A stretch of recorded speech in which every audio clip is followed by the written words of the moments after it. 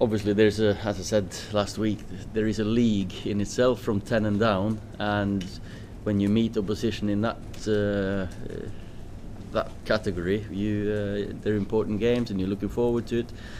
To be fair, I've had enough to think about this week. We prepared well. The lads have done as we've expected them to do. The training sessions have been good. Some hard ones, some lighter ones, so we're well prepared and fresh legs for tomorrow. Yeah, it was an easy decision for me. When I heard Heerenveen got an offer from Cardiff, it was a no-brainer really, and I went as fast as I could. Absolutely, we're very pleased to see you. Is Magnus likely to start against West Ham? We'll see. He's had a winter break, so he'll have fresh legs for us towards the end of the season. So more likely to not start the game this time around. He's had 2 sessions with the boys now, 3 maybe. So I'll make my mind up tonight. You're up against a seasoned campaigner in Sam Allardyce, but he's not in the position I suspect he would like to be in at this stage. From your point of view, does that make West Ham vulnerable or pretty dangerous? Look, I've got enough to think about my own team, and of course I know Big Sam. We've met quite a few times, and he deals with West Ham. He manages them, and I'll just concentrate on my team. So.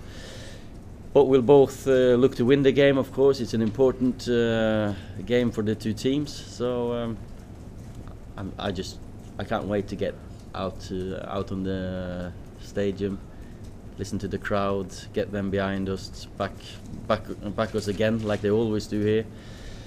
See the lads playing football. Yeah, it's a great lads of bunch, and yeah, they've been taking good care of me, and the training session has been really good, and it's really a step up for me.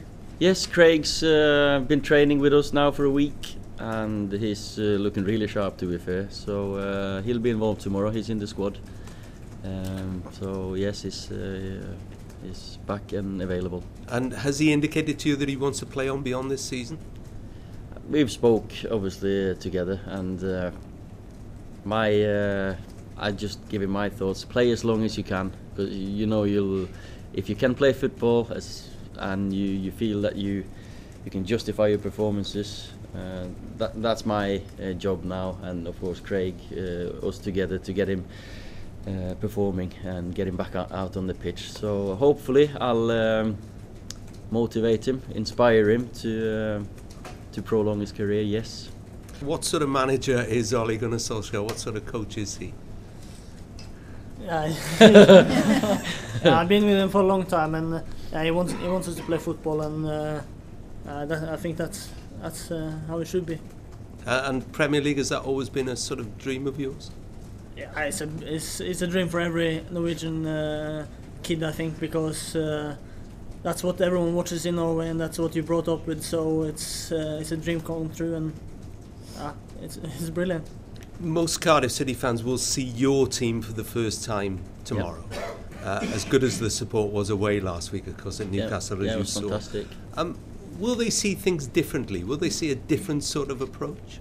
Well, there's a great foundation to build from.